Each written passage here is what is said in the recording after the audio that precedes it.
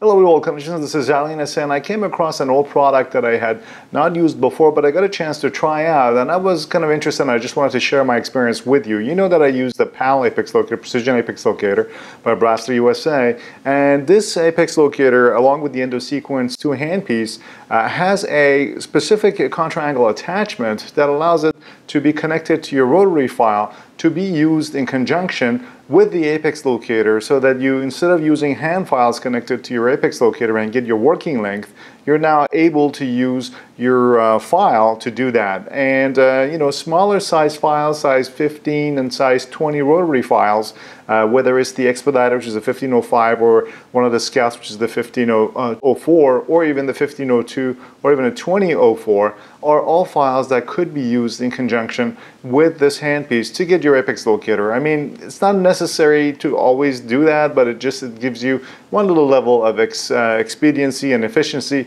that I just wanted to share with you. I did it one case in conjunction with it. It is a case of a canine, as you can see here. And canines, it's a virgin canine that became necrotic.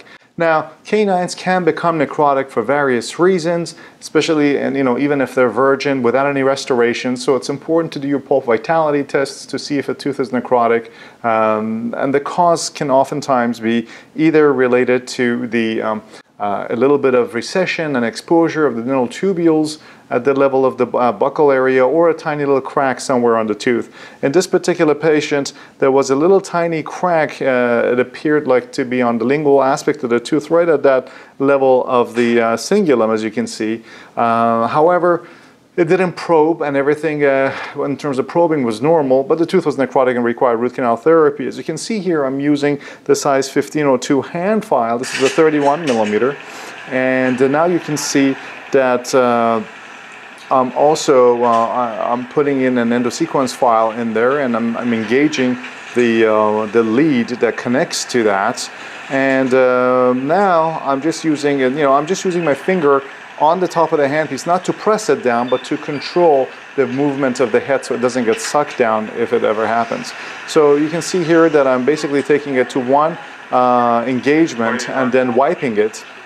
That's our typical SSC motion. And here you can see that I'm now using that EndoSwipe brush.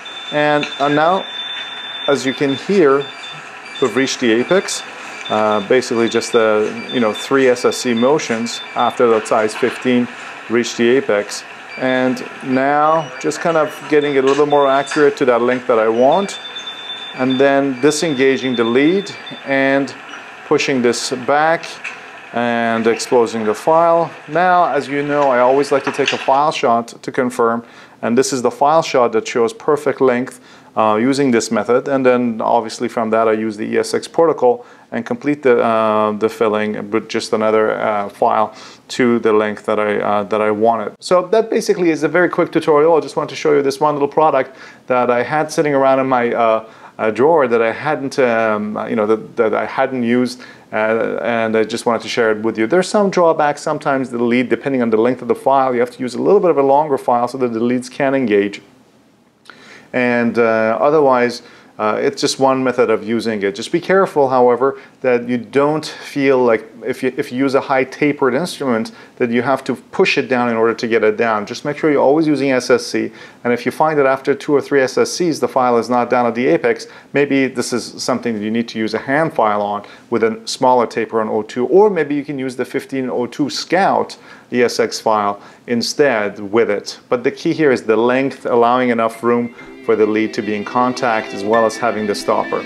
Well, either way, for whatever it's worth, just wanted to share this with you, and I'll see you in the next tutorial.